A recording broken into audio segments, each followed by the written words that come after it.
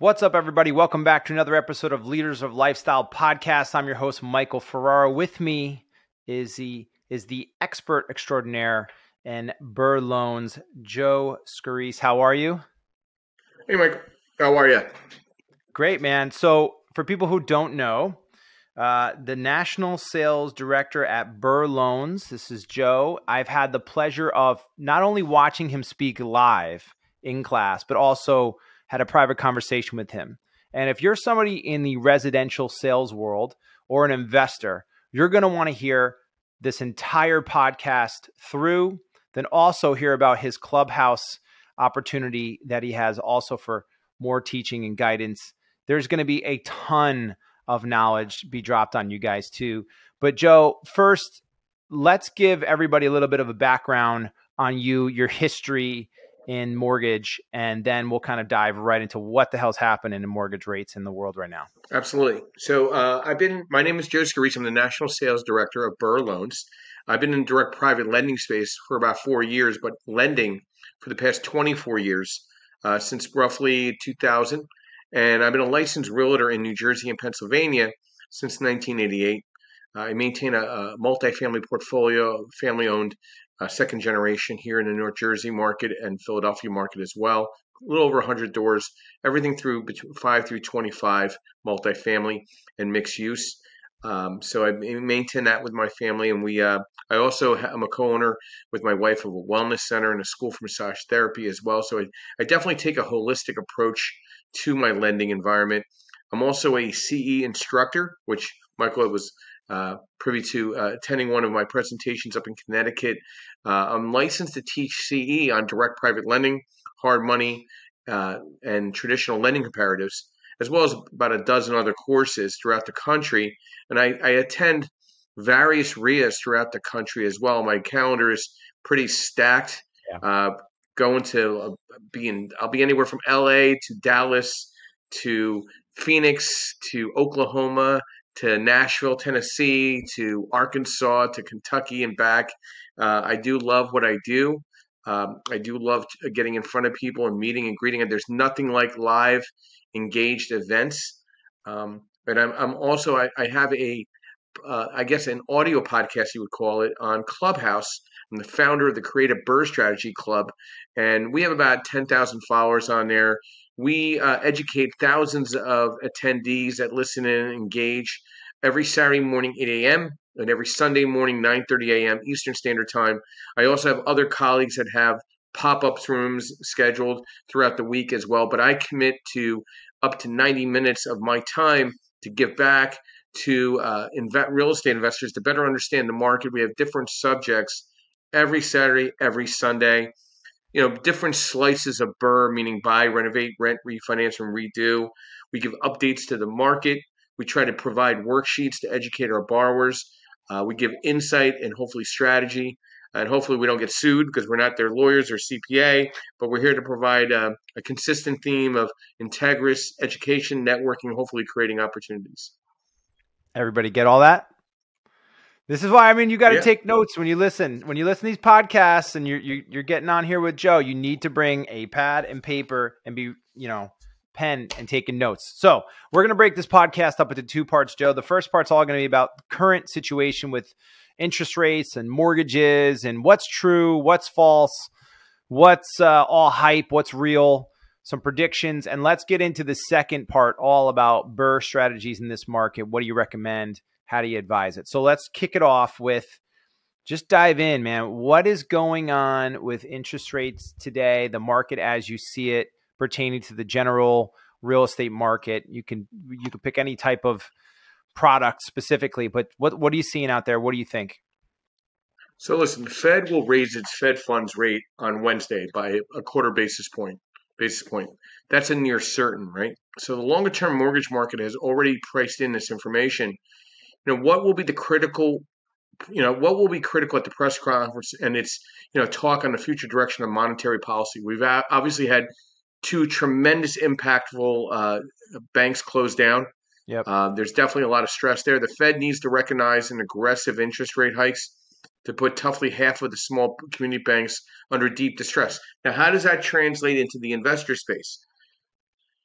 we don't get impacted with some of these bank constraints. We're more hedge fund money. We're more Wall Street money. We're more everything's in a business loan format, meaning an LLC. We provide rental loans. We provide fix and flip loans, fix to rent loans, portfolio blanket loan type of scenarios, new construction. We do look at multifamily, mixed use. We do revolving construction lines of credit or even unsecured business lines of credit. We're here to pivot and strategize borrowers and put them in the right direction. We're not just here to close a loan. I can close a loan easily for somebody because we're asset based. We're not looking at tax returns. We're not looking at W-2s or 1099s. We're looking at the asset. We're looking at the experience of the borrower, but they're not the experience of the borrower. We're looking at their credit score. We're looking at the LLC formation. We're looking at the leverage of the acquisition, and we're looking at the debt service coverage ratio of the property. So we're very strategy driven. People often confuse us with hard money lenders. Are we a level of hard money? Yeah, I guess you would consider us a flavor of hard money, but I usually break that down in a class on the bridge side. But hard money lenders don't provide 30-year fixed money on the back end through the LLC. So they're kind of a one trick pony. We have all four legs. We're Clydesdale. We're plowing through building up the strategy to strategize with clients that they're tapped out at the banks. The banks don't have an appetite to do loans like this. They want it. They're very restricted. I came out of the residential lending space, the resi commercial space, and I talked to a lot of my old colleagues and people that I reported to. They're in trouble. They can't even hire the right people right now because there's no business there. The purchase market's flatlined.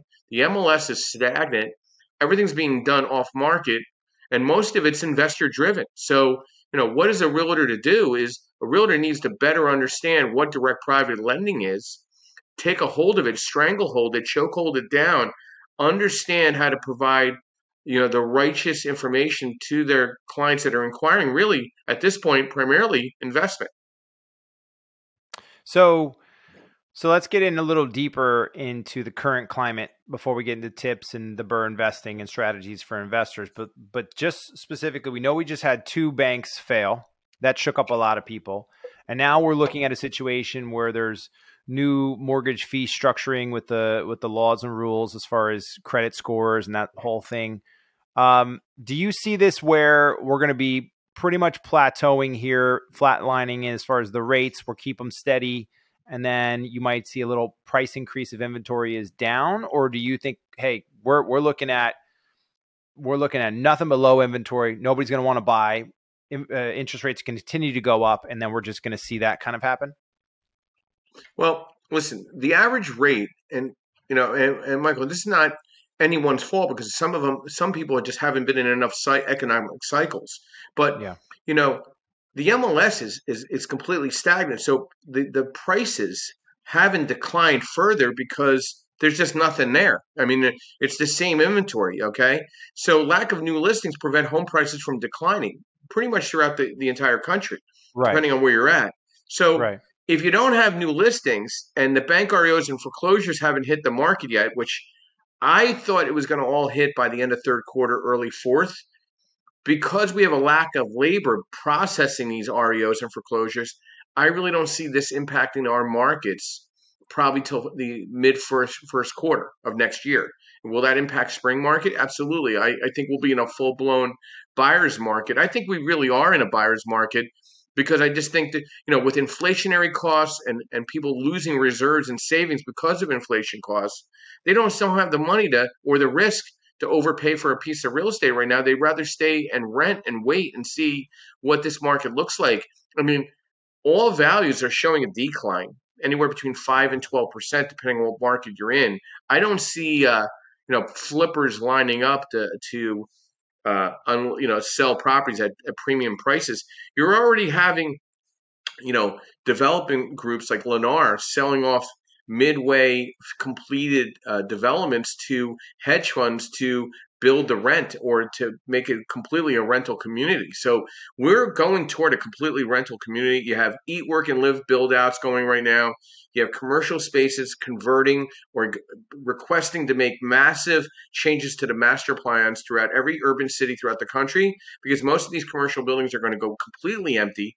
Yeah. or they're at near 30 or 40% occupancy at this point. And what do you do if you've got a completely empty commercial building? You better figure out how to reposition that building, Right. or it's going to be a knockdown over the next decade. And Right. then all you're doing is rebuilding rentals at that point. So, Right. and then, the concern of crime and safety and the barrier of entry, if you watch the migration reports, whether it's United Van Lines, Penske, U-Haul, most of the Midwest and Southwest is extremely impacted because it's a better barrier of entry. Irony enough, Florida's not in the top 10 of movement right now because it's too expensive now to live there. Even North Carolina's kind of popped out. Now, the flavors of the country right now is Ohio, Indiana, Oklahoma, New Hampshire, which is above you, and Tennessee. Connecticut market, Yeah. Maine even at, because the barrier of entry is lower, the tax base is lower. I think like Oklahoma, like Arkansas, Kentucky's doing very well. Tennessee's doing very well. So, another surprise market, which is not a surprise to me, is Wisconsin. Like that Madison, Milwaukee market, people getting the heck out of Chicago. You can get shot in downtown or jumped, any day of the time, day of the week. So, Right. the concern of safety, the concern of barrier of entry, quality of life, it's steering away from a lot of places where people were frolicking back into, and now it's a complete reverse. You're seeing in the Philadelphia market a 400,000 shift in population. I mean, if you see anything in the newspaper every day, I would be concerned about living in Philadelphia as well. So again, this is not uncommon sense. This is completely common sense movement to the markets. What's your take on when a lot of these people who either did commercial loans on 5-year arms reset with higher rates and they can't, and then there's job layoffs and people moving out, or they can't make the payments, and now you have these higher loans that doubled in some places. We have that whole market coming in too, right? Well, some of the bigger syndicators out there will survive because they have enough doors out there to sustain the fallout of their miscalculations and misunderwrites that they did over the past 5 years. Because they didn't predict there was going to be a 300 to 400 basis point shift in their rates. They were Right. They weren't cocky underwriting 7, and they 8%. underevaluated deals. Right. Yeah, now Right. you're at 7-8%, and they can't get a capital call from their investors. I think you're going to have a very large sell-off of turnkey multifamilies from syndicators that cannot reposition the asset and cannot get a capital call from their investors. They're going to have to unload to pay back their investors. It's going to be kind of a licking of the wounds, but that's okay. Listen, that's how this pendulum is going to work. Do I think rates are going to come back to reality 3-4 years down the road? Yeah, about 36 months. I think we'll be back in the 4s and 5s, but I don't think we're going to ever get back down to the 2s and 3s anytime soon. So that was an anomaly, and that was maybe a one-time hit in our era. I might not see that in my lifetime. That might be in another lifetime, but not in mine. With artificial intelligence, AI making a massive shift into the market, your appraisal services and management services are going to have a complete shift over the next 24 months, if not sooner. You're going to have more virtual appraisals being done. So what does that do to values if they're just doing virtual drive-bys? We're talking a 10% shift in values automatically pointing down. So again, AI is going to do a lot of contraction initially and then re-expand the markets back out over the next 10 years. I think everybody's going to be impacted by AI over the next 2 to 3 years. Okay, so on the investor side, this is a super. Let's take an investor wanting to get into the market here, and the first thing that they're going to say is not even what kind of investment do I look at, or do I do multifamily, buy and hold? Do I do the BRRRR? They're going to say, should I take this 200 grand and do it now, or should I wait till the market shifts? And we had, for the couple of months prior, it was very much just wait. And now I'm hearing you can't wait anymore. You can't wait. Now's the time to do it. And I'm hearing more of a push of like, now you got to do it now because these rates are only going to go up and values are only going to go up. It's a little bit of mixed messaging. I'm not exactly sure. So what's your thought on what somebody would say? Hey, Joe, I got 200 grand. Should I do it now or wait? Well, it's you make money when you buy. I mean, you're going to need to pencil down a little harder. So just because lenders are willing to give you up to 70% LTV on after repair value to do a BRRRR strategy, doesn't mean you have to exercise and buy it at 70% LTV based on ARV. If I was an investor with 200 grand on the sidelines with decent credit and ready to rock and roll and buying investment properties, I'd be evaluating my deals buying at 60 to 65% LTV based on after repair value, keeping my repair costs at 35% or under based on the purchase price, no more than 50% for that matter, because time kills deals, and time also kills equity on the back end if your construction or renovation takes too long. So if you're buying at 60 or 65%, you're doing like, I'm not saying like lipstick on a pig, but maybe a little bit above that.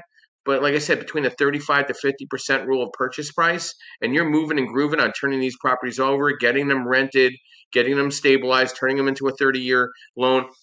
And if it works at a debt service coverage ratio right now at a 7.25 rate, say that's the average rate right now, and it still works at that.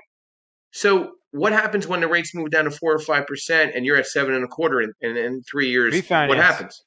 Refi. Yeah, and what do you think your cash flow is going to be? A lot better. 300% more. Yeah. Right? I mean, and then you're re-amortizing over another 30 years. You're spinning off way more cash flow. So you bought correctly at 7.25. Your debt service was 1.2 or better. You have enough equity in the deal because you bought it correctly at 60 to 65% based on LTV. So does it really matter when you buy? It's how you buy. You make money when you buy. So, having that type of strategy talk and spreading the money out, like a great example, a victory garden.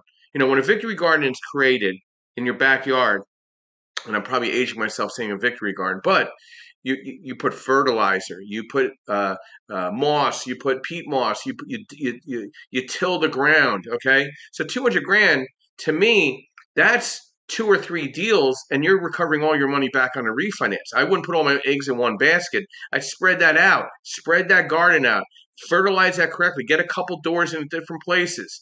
But if you're a newer investor, don't go for a lopsided deal where you're buying something for 100 and the renovation's 150 and you see the big number on the back end, $500,000.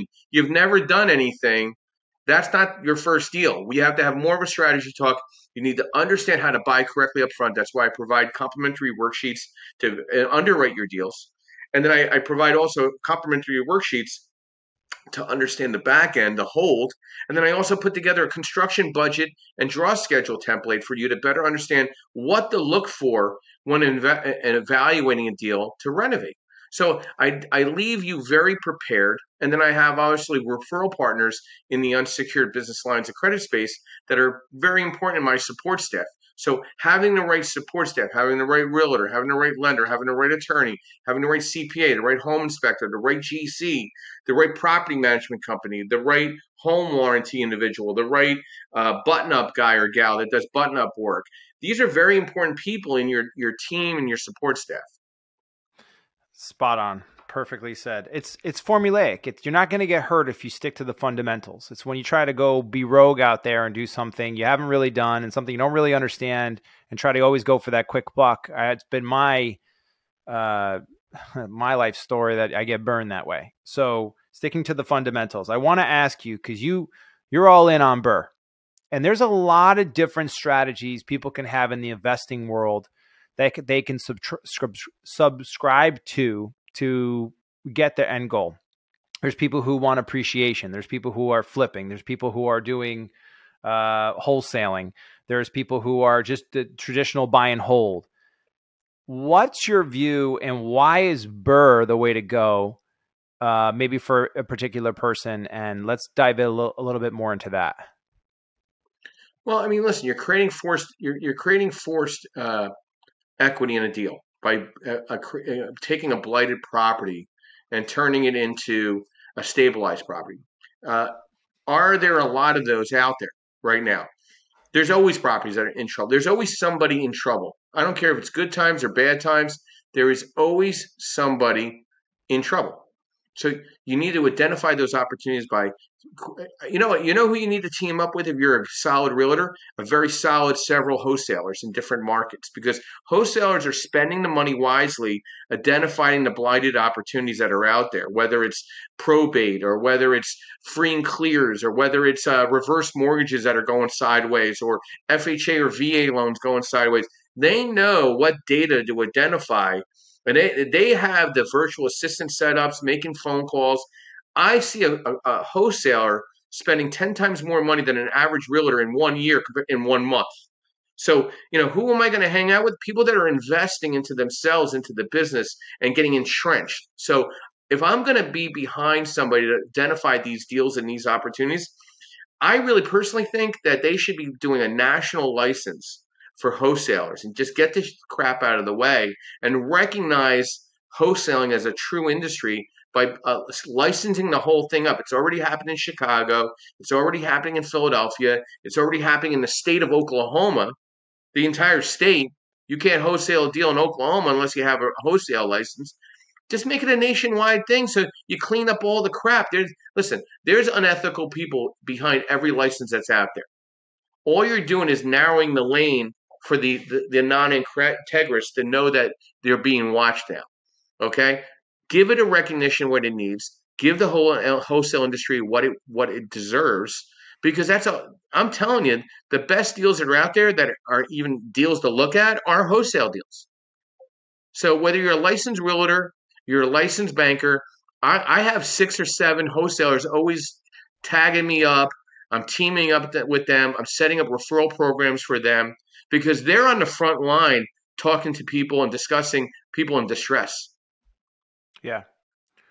That's perfect. Yeah. And they're going to be able to be working and I guess this leads to my second question, which I was going to say is, who's a BRRRR investing strategy? And again, to repeat for people who don't know, that's a buy, rehab, rent, refinance. That process we'll talk about in a second, but I was going to say, who's best suited for a BRRRR? And it's maybe somebody who they can be in real estate, not be in real estate, but they're going to leverage the wholesaler to find the deal. That wholesaler is going to trade you the deal, and they're already finding that distressed seller, because that's what's really, your whole formula is based off of buying 65% of after repair value, right? So that's only going to come from a property that's going to need that work. And somebody who's doing great, making a ton of money, who doesn't need to sell is not going to, they're not, that property's not going to be best suited for the BRRRR strategy. It's going to need some work, and wholesalers are the ones digging into the weeds, looking for those properties and those distressed sellers. So that's who it is. But furthermore than that, Joe, the BRRRR strategy is great because it's always been told to me that, you have this lump sum of money. You want to make sure you get maximum return on your money. You want to give yourself both the ability to get what kind of a wholesaler flip does, which is get your money back out and then a little bit of a profit. But also you want to have that repeat cash flow and that and the income producing asset. So the perfect BRRRR scenario you gave me was the 65% LTV, 35% of after repair cost. But give me a little bit down the road. Like I was able to work with a wholesaler. I found a property. It's $1 million. I think the after repair value is 1.6. What is it that you're looking for now from the going in rental situation, and go to that second part of the deal and how that's best suited for the buyer? So this is where you have to tie in with a couple of relationships here. You need to understand your rental comps, okay? Because when somebody does an appraisal for the refinance part to redo, you need to know that the rental income will support the debt service of 1.2. And that spreadsheet that I provide to anybody that attends one of my classes or even attends one of the clubhouse strategies courses on the weekends, I send them to them and I set up a 15-minute chat with them to run the scenario to better understand, does the rental on the back end make sense with the newfound debt leverage that you created by buying and renovating the property? Okay. Right. So I'm going to take one step back to go 3 steps forward. Okay. Your wholesalers are grabbing the good deals now, because now that they don't need tax returns and W-2s and 1099s to get a loan, and they can come to an asset-based lender, the investor is somewhat seeing the scraps. Okay. And this is another thing. A good partner in this business now, more than ever, because of labor shortages, is a good contractor. Okay. I think the general contractor and the wholesaler are going to take over the investor market over the next decade, and the investors are going to be just investing into them to make their profitability, because an investor that's W-2 doesn't have the time to go identify a good general contractor at 7 o'clock in the morning at Home Depot. They don't have time to identify a good wholesaler when they're working a job making 150, 200 a year. They got time to invest and partner with somebody. So I think partnerships and joint ventures are going to be another good step to evaluate what will that rental look like on the back end, and who's going to be managing that property out, and who's going to be facilitating the ongoing deferred maintenance on that property. Is it a property management company? Is it the GC that you're partnering with? What does that relationship look like? And that's, partnerships are very interesting. I always talk about partnerships like marriage and divorce. You got to talk about the good, the bad, and the ugly when it comes to a partnership.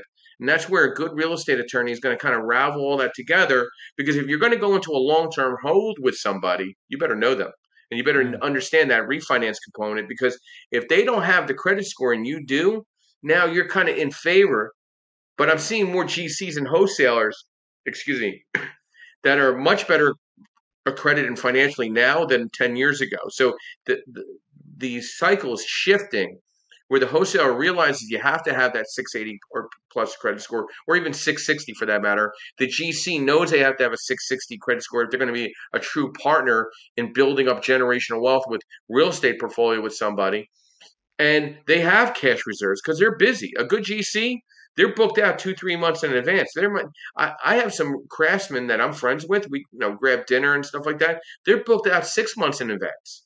So to get that partnership with one of those guys or gals, you need to really have, obviously, a very serious commitment in partnering with them, but also now you're in bed with them, okay? Not just on the short term, but also on the long term of that asset. So you got to really think all this through. And I know it's really easy to throw out, hey, I'm looking to do JV partnerships on Facebook groups. I see that all the time.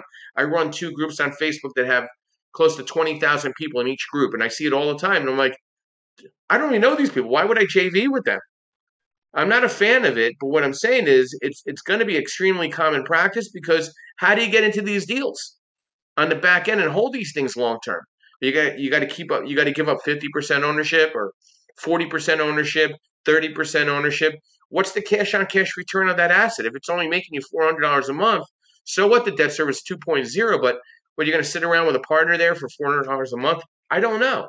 So there's a lot of things to think about how you progress in understanding the refinance piece to any of these type of properties if you're going to partner with somebody as well. So you refinance. So you're basically saying you buy that property at $1 million. You're going to get in there. You're going to be doing the renovation work. You're going to be re-renting out the units or having to restabilize the units. Right? It might have to be getting some people out, bringing in some new tenants, doing that process. It's going to take some time. It's going to take money. And you might have used hard money to be able to do that, which is going to cost you monthly. You don't have to use hard money because direct private lenders offer bridge money. So my rates start at 9.75, where a hard money lender starts at 10 or 11 or 12% for that matter. My origination's 1 to 2 points. They might be 2 to 4 points. So you see where the difference is? Yeah. We're closing at the same amount of time too. We're closing within 15 to 20 days. So there's nothing different from a direct private lender and a hard money from a bridge perspective. But it's more efficient and better your way, going it through what you're talking about. We're having a much more deeper strategy talk. I'm not saying that hard money lenders are predatory, but they're only looking at that solo deal because they need to recover that asset if you go in default. Right. I'm looking at the whole picture. I'm just not a fly by night lender. I have a flag down in 24 years of experience. I have my brand, my reputation. People ask me why I left Lending One. Is because I was turning away more customers than bringing them in because of restrictions. Right. So now the handcuffs are off. In a matter of 2 to 3 weeks, we've submitted over 50 loans, where probably 3/4 of those I couldn't do before. So you tell me, am I in a better picture of the paint of canvas? I had a new blank canvas, and now I'm painting this beautiful picture for a much broader platform of investor. Got it. So then you go and you do that, you refinance, but when you refinance, what's going to happen now is now you're going to have a certain amount of debt service, probably into that 30-year, 20-year, whatever it is that your loan program that you're refinancing 30-year in. typically, you got either a 5 or 10-1 arm, a 10-1 interest only, or a 30-year fixed. That's pretty much the options out And there. you're talking on a Max out commercial at loan, 75% LTV. on What's that? a commercial multifamily loan. Yeah, up to 75% on cash out, 80% on purchase. Again, depending on the debt service coverage ratio on the back end of the property, whether it's turnkey or a repair, like a rehab loan. So there's a lot more flexibility. Banks are offering 5-1 arm with a 15 or 20-year amortization. Those numbers are real tight, and then they're going to underwrite you to death. Right. They're going to collect Right. tax returns, Yep. W-2s, 1099s. They're going to do a Yep. full investigation of your entire life. Gotcha. So and typically in a BRRRR strategy, which, I guess the pro and the con of it is the con is it takes time. It takes time. You have to have a good team. You have to know what you're doing. It's not something you're going to be in and out in 30 days. There's a whole restabilization process and a loan process. In a BRRRR strategy, what's that timeline look like for you normally? What do you say? I mean, listen, realistically, we don't have a seasoning issue on refinancing. We have a no seasoning product. We can refinance the property the day after you buy the property. Okay. But realistically, most of my clients, they're buying a property, they're throwing some rehab into it. Now you got to identify the right tenant. Okay. This is art of war now, because now the landlord tenant laws are completely different. They're in Yep. favor of the tenant just nearly everywhere throughout the country. So the vetting process of getting the right tenant, whether it's low income or it's A plus rental, you got to do the same background checks, the same investigation. There's massive restrictions throughout the country on against the landlord. I mean, it's like the landlord's enemy number one, and the tenants like they wear the Superman costume. Okay, which I'm beside myself, because like, how does the government think that landlords can sustain themselves? I question that politically, but what I'm saying is, at the end of the day, the landlord has to vet, probably 100 applicants, right? Most of them are going to be crap. Most of them are going to be, there's question marks. So realistically, you're going to take 2 months to vet out a good tenant, right? So you're, no matter what, whether you clean the place up in a month and you stabilize it with a signed lease to show the income production of the property, you're technically probably at 90 days anyway, right? I mean, that's typically, and then we start the refinance when we see a lease signed, and we're basing it off the income. We match it up with the market rents, and we match it up with the appraisal, and then we refinance the property. And whether there's cash out for it or it's cash neutral, we talk about that to see what the cost benefit is to take cash out or just to pay off the extinguished debt. We have those Mm. discussions, but Yeah. we also, what I do is try to prepare a client for the what ifs. What if they screw up on the draw schedule and they missed something and it cost $10,000? Do you think I'm going to readjust my draw schedule just because you screwed up? No. Where does that 10 grand come from? That's why I want to make sure you have the proper reserves. You have the what if. I set them up with unsecured business lines of credit. I get a client way more prepared, so there's no fallout and no time delays to get that project done and completed. Right. Right. Love it. And I'm kind of going through this process a little bit myself, and so I can speak firsthand. It is really, really awesome to watch how this goes and watch how you set it up, and to talk with somebody like Eric and how that whole thing works. Because I didn't, if you're not fully educated on it, you only see this in pieces. You hear sound bites. You understand, well, the reason for, credit for this or financing for this or why. But I'm now watching the entire thing being set up and how you're doing it kind of in a mentorship role and advising. It's amazing to see how many things I would completely miss, and how many mistakes people would be making if I wasn't advised on this and see this whole picture coming through with the reserves and how much it's crazy how uneducated people are, just because they want to get into this. They hear little bits, but they're not working with the best. And that's, yeah, I see where this whole thing goes. I wanted to ask you, did you want to add anything to that? Cause I had another question. You have to look at the whole picture. If somebody's not having at least a 10, 15-minute discussion with you to understand what your goals are, You Right. got to question what their objective is with you. Okay. I like to see the whole picture, and there's no way you could just call me and I could figure it all out over the phone. I need to understand your personal financial resume. I need to understand what your capabilities are, what your experience is, what experience you don't have, what's your Right. support staff look like right now. Am I going to be part of that support staff, or are you just trying to get information off of me? Like, which one is it? Right.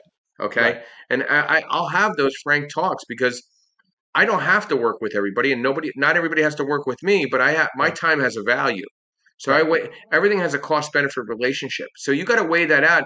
If you're going to get deep with somebody, you better reciprocate and provide them the business because if I have a couple 15-minute talks and I'm not seeing anything bearing there, I mean, I'll be cordial in my call, but I'm gonna start not giving the amount of time because now I feel like I'm wasting time. So being Right. an analysis paralysis with the proper support staff doesn't work in your favor long term. Right. Exactly. People are going to see right through that. They're going to smell that right out. So if you're going to do this, folks, and you're listening and you're watching and you're going to take up Joe and his time on these calls, because he is very generous and he's got a big heart, but don't waste his time. So if you're a real estate investor and this is what you're going to do or want to do, yeah, you're going to be in for a lot of education, but this has really got to be something you want to do. I mean, if you're just dabbling, learn about it, pick up a book. There's a million different resources to just dabble, but this is to seriously get you up and running in your real estate investing. I want to ask you on the BRRRR, because a little bit more nuance. Do you have a size that you think works well as far as size property? And I'll just, the commercial we know is 5 units and over. Where do you think that falls to perfect, if there is one sweet spot? I mean, I like a market that has a value on the back end anywhere from 175 to 250 initially. And that might not be in your market where you're sitting, but I like that from a cash flow perspective and a debt service coverage ratio perspective and a barrier of entry. Okay. There are markets out there between that 175 and 300,000 type of market that the rents support himself, whether it's a 1 through 4 investment property. So you have to see where is that barrier of entry, where is that market that you need to invest in? And does that match up with what your comfort level is if you're going to become an out of state landlord instead of an in state landlord to wherever you're buying and owning? So it's a deeper discussion. You need to be comfortable with it. But I think with the barriers of accessibility through so many different routes, whether it's meetup groups and RIAs and investor groups throughout the country, you can go to a market, get to really learn it a couple months in a row, 3, 4, 5 months, get comfortable going to a group and building out your support staff. And then suddenly you're the out of state landlord in that market. And really depending on where you're at. I mean, again, your comfort level, it has to make sense. So there's a lot of people who subscribe to the idea that I have to have a 5 unit and above, maybe 5 to 25, 5 to 50 unit, because I have to have it commercial. And I don't have to have them all in one building. It'd be nice if they were, but I could spread my portfolio out. But I got to have commercial loan. I can't do any 4 units and under. What's your thought on that with the BRRRR?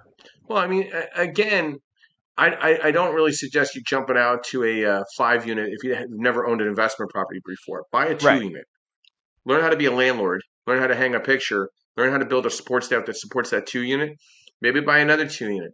Then if you're going to buy that 5 through 25 unit, buy it in the same immediate area where you have those couple investment properties, because then you already have the support staff on the ground.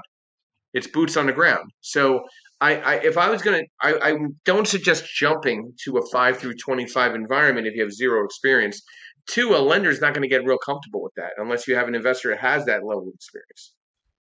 We're just Right. not going to lend on that because I'm thinking you're going to fail. Right. But if you keep so let's say you have some experience, you know what you're doing, you're in the market. This is not your first rodeo. I'm not saying you have a huge portfolio, and you stick to that formula. And now you're looking in that 5 to 25 units. It would be your idea to maybe not put all your eggs in one basket. Don't do just the one building that, brings you in $25,000 a month. Spread that out a little bit more. I think there's going to be a sweet spot between that 5 and 25 market, that small balance area throughout the country. I think I've talked to a lot of professionals in the field. everybody's thinking big. Everybody's thinking 50 unit or 25 and above. And they Right. kind of forgot about that 5 through 25. And most of those properties are typically listed incorrectly.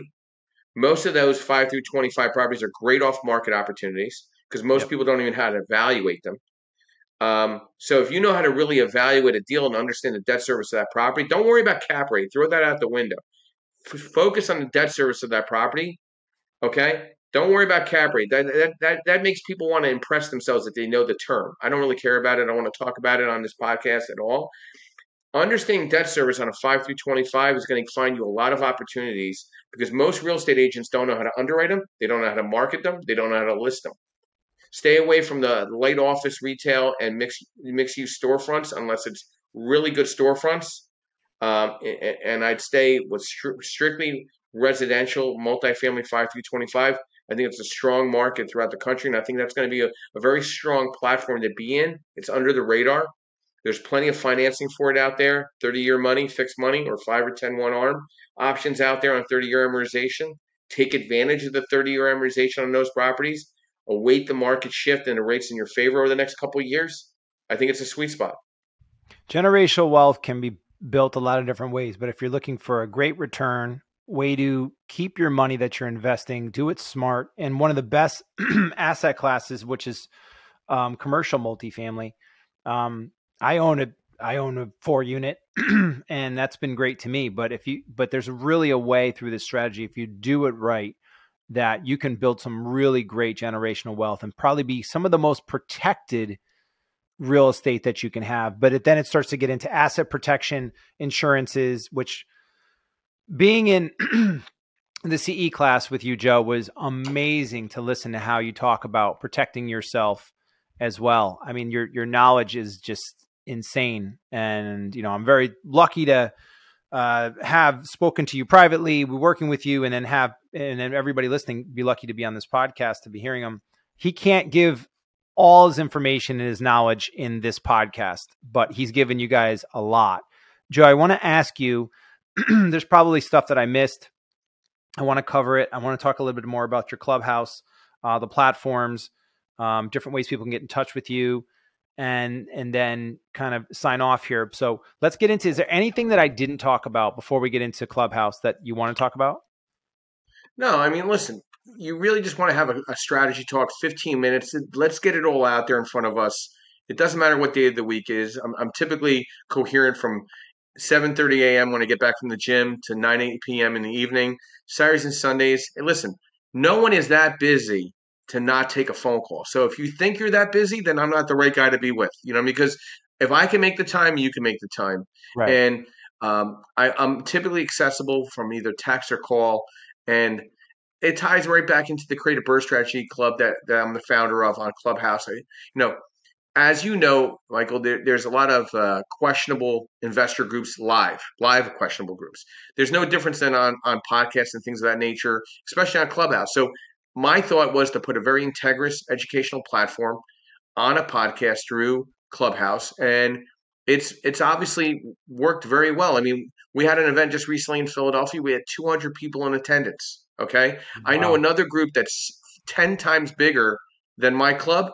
Guess how many people they had at their event this past weekend? 20? 50. 50, yeah. They had 50 people to my 200. And my club is 10 times smaller in followers because what we're providing on a consistent basis is true education. It's a true subject. It touches a chord with someone to better understand something that's inside their circle that they need to address as a real estate professional. That's it. Yeah. And so if people want to get in touch with you, what's the best way for them to do that? There's 2 ways. 215-290-5108. That's 215-290-5108. Text or phone, either one, or my email, jscorese, that's JSCORESE, JSCORESE, at BRRRR4Rs.com. So jscorese at BRRRR.com. Now, if they want to set up that conversation with you, do they just do that by emailing and calling you? Email, text, and then I send them an email, send them some dates and times. Let's get it set up. Okay. I'm going to post all that information on this so that people can see it. They can click on it right in the description. And if you have any other questions for Joe, please reach out and talk to him. If you have any questions for me about what some of the process has been like, because I'm doing it, please feel free. I love to tell you, because this is probably one of the best experiences as far as real estate investing education that I've gotten, and going through the process myself. And I've been in real estate for some time. I'm an investor and I have some really big goals. So if you're in that same boat and you want to learn from one of the best and you want to actually do this, Joe is absolutely the guy to go to. So I want to thank you again, Joe, for coming on. It's really been a pleasure. You're an inspiration and a great mentor to talk to. Michael, thank you for the time, and really appreciate your time today. Have a great day. You got it. All right, everybody, ladies and gentlemen, thank you so much. Leaders of Lifestyle Podcast, Michael Ferraro, Joe, the man. Reach out to him. We'll talk to you next time. Take care, guys.